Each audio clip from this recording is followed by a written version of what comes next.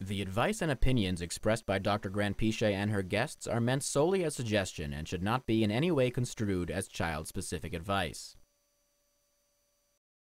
Dr. Doreen Granpeesheh is the Dr. Doreen is an expert in autism. Doreen Granpeesheh. Dr. Granpeesheh. Dr. Doreen Granpeesheh. Dr. Doreen Granpeesheh is a visionary in the field of autism. Now you can ask her questions on Ask Dr. Doreen.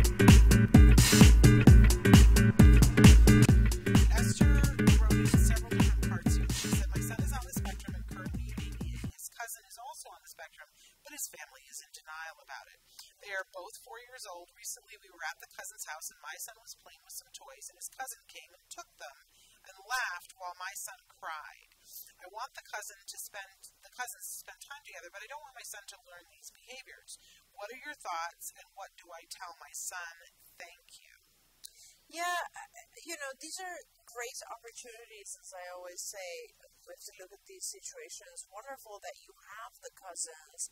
I would start by talking to the parents and saying, hey, is it okay if we get our kids together so that we can actually start working on certain behaviors and helping my child understand various things. And this is what happens with all kids, right? And it's I look at it as an opportunity to teach both sides, our kids how to handle those types of scenarios, and the other kids how to be nice and, share and turn-taking, and there's all of these types of things occur only when we have the opportunity to bring them into our daily lives. So I see it as a wonderful opportunity as long as you're the parents of your child's cousins are okay with it.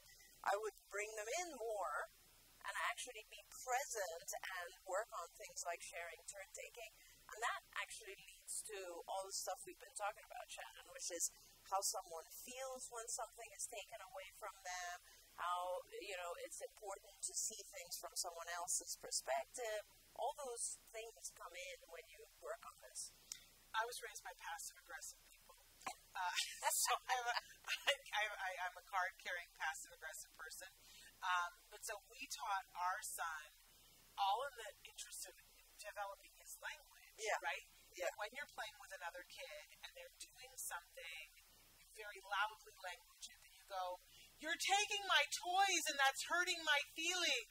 Right? And that calls the attention. That it's very passive-aggressive, but it calls the attention. And then you do this at school, too. Why are you kicking me? Yeah. Right? That it calls, everybody looks and goes, whatever, that you language whatever is happening. I like that idea. Really? It's okay? No, it's totally. It's because that's actually very good. Like, it's not passive-aggressive at all. It's good because a lot of times I've noticed kids, when they are being bullied or when something happens, in this scenario, it's not even really being bullied. It's just another child grabbing a toy. Yeah. But then the laughing at the crying. Yes, that's not good.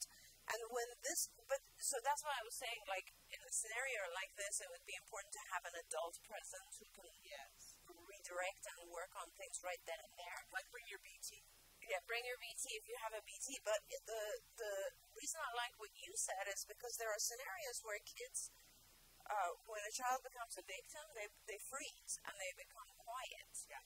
And learning to say something very loud is a very protective thing. And so there's a really good aspect to that. I like that. Don't forget, you can watch Ask Dr. Doreen live every Tuesday morning at 10 a.m. Pacific time. We hope to see you there.